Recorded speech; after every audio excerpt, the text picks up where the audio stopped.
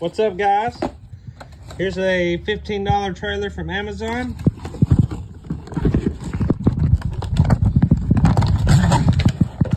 Here's the box. $15. Here's how she comes. Little metal trailer. Ramps. I've seen a lot of people say these pop off. Wheels roll pretty smooth. Pretty smooth. It has a little jack screw thing to do the leg. It's easier to twist it. Let's see.